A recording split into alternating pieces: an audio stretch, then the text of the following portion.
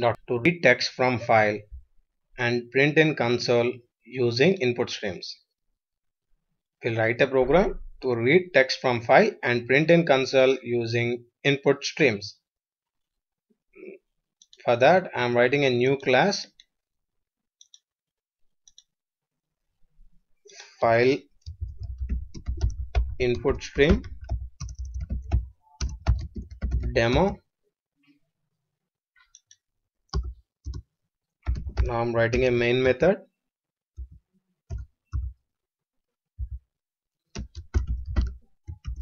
First, I'm creating file input stream, which takes our file path.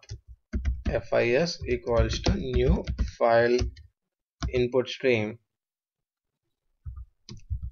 So our path is e:"test.txt".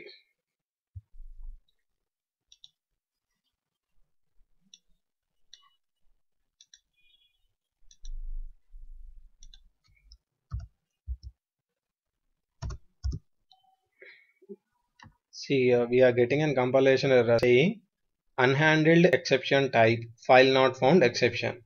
So with this file input stream, there is a possibility of occurring an exception.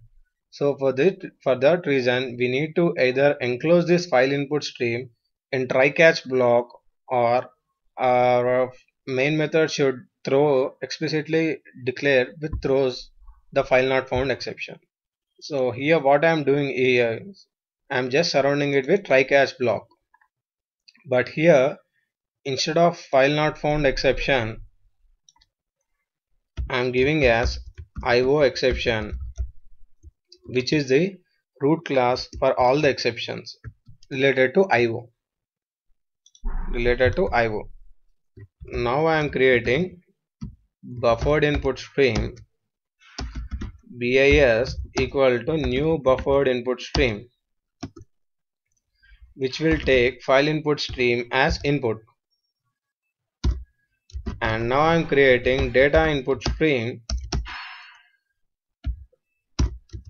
DIS equal to new data input stream BIS. Now what I am doing here is,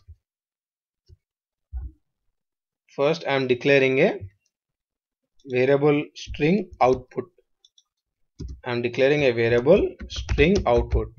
Why I am defining this variable here is, this output will contain the data that we are going to read from the file.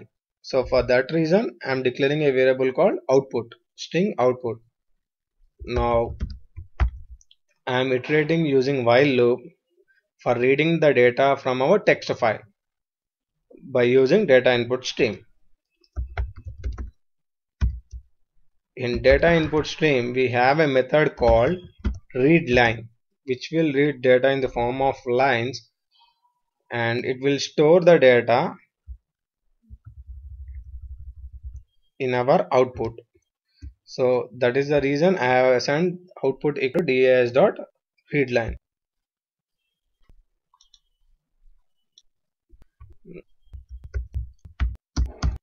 Here is this put. So of the first giving but line in the data name, when here in data and then I'll call one from output dot then read out. So data we are printing in console using this sysout. We'll open the file and we'll check what is there in this e:"